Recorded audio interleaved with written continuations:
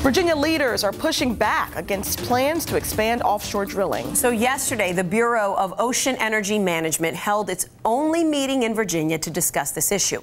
So it's part of the public comment period. This happened in Richmond, 100 miles away from the coastal communities that will actually feel the impact of the plan. So Elise Brown is live from the Virginia Beach oceanfront. So Elise, what are lawmakers saying about this meeting?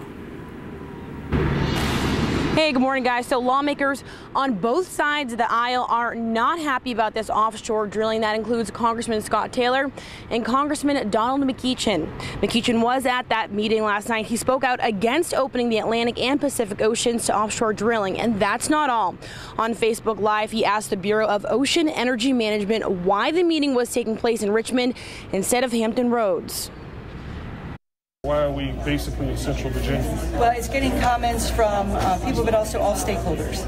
And we have 23 states and Washington, D.C. that we're having meetings in this 60-day period of time. And so we decided on capitals because we really get a core group of potential stakeholders. Governor Ralph Northam is also pushing for additional meetings in Hampton Roads and the Eastern Shore. In a statement, he said Virginians, especially those that would feel the effects of this plan most, should have the same opportunity that I have had to offer their opinions. As governor, I will use every tool at my disposal to ensure no drilling occurs off Virginia's coast. Now, a BOEM spokesperson does say they plan on scheduling more public meetings once we know when and where those are. We'll be sure to let you know. Live in Virginia Beach, Elise Brown, 13 News Now.